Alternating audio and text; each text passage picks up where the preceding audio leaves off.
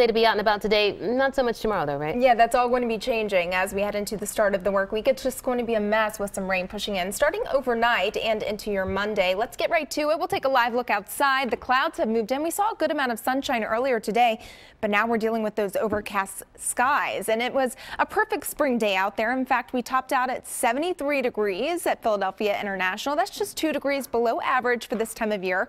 Other high temperatures were very spring-like for Trenton, right around 70 degrees. 70 in Reading, and Wilmington around 69 for that official high temperature, and then in Atlantic City 65 degrees.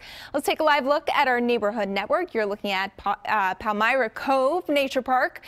Clouds out there too, no rain just yet, but that's all going to be changing here in just a matter of hours. Take a look at current conditions across the region. Right now, checking in around 59 degrees in Philadelphia at 62. In Allentown, we have 57 in Trenton, 57 Atlantic City, 57 in Wildwood, right around 56 degrees in Millville, and 58 degrees currently in Wilmington. Those winds coming out of the east really helping to build in that cloud cover tonight, and that's why the skies are now overcast compared to that sunshine that we had earlier today, which was just so refreshing and so nice.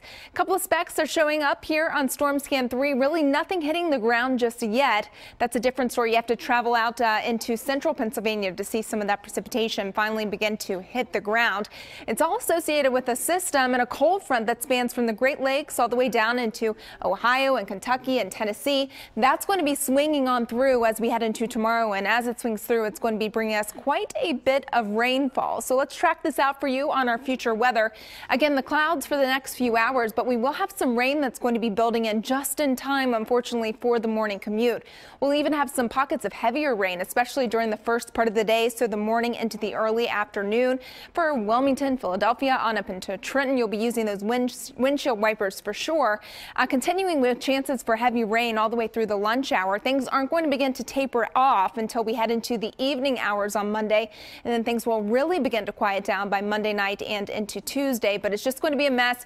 You'll need the rain gear, well, pretty much all day. And as far as rainfall amounts are concerned, we're thinking generally anywhere from ½ an inch to an inch can sound pretty promising for the majority of the region. However, from Philadelphia and areas south and east, we could actually tap into some higher amounts, upwards of around 1.5 inches for some locations, especially into northern Delaware and portions of southern New Jersey. So that's something we'll have to keep a very close eye on. However, here's the good thing. It doesn't look like flooding is going to be a major concern as we head into tomorrow.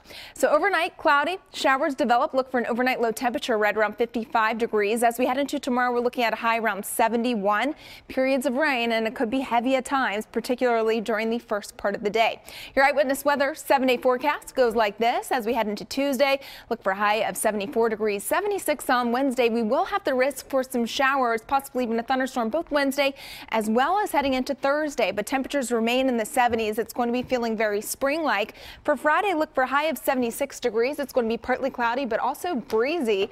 And then as we kick off the holiday weekend, you can look for highs in the upper 70s. The first half of the holiday weekend looking pretty good. By Sunday, some increasing clouds and possibly some rain returning to the forecast on Memorial Day. So keeping a close eye on that. Thank you.